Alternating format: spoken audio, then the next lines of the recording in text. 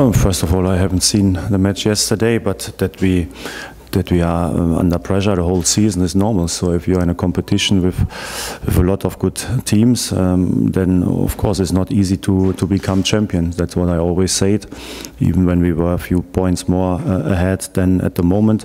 I already said that there are a lot of matches to play, so I expect a tough race until the last match day. So we are prepared for that, and what we are doing is we are always focused on ourselves. So we are not too much focused on the results of opponents. At the moment we are first, and now we have to play top 90 minutes in our stadium against Boa Vista. We have to be disciplined, concentrated. We have to play forward. We have to defend in a very good way. So that is in our head, nothing else. So we are not looking every day on the ranking. So I think the results and the ranking is a consequence of how you play on the pitch, and I think we did it well until now this season. Also last Wednesday we played a very good match in the Champions League, so we have a lot of confidence, but we always respect the opponent tomorrow, and also all our opponents in the league. Yeah, of course, that's always that you don't know exactly the approach of the opponent.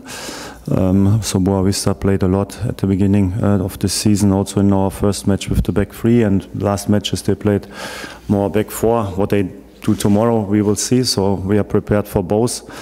I think we had the same situation on last Wednesday in the Champions League, so we also haven't known before the match if they play with back four or back three.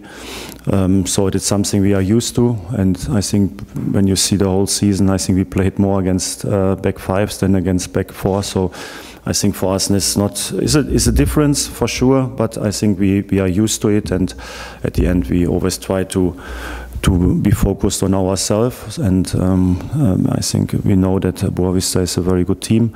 I think we played a top game a few months ago in Boa Vista, so then we deserved also the win, and I expect that tomorrow we also need a top performance.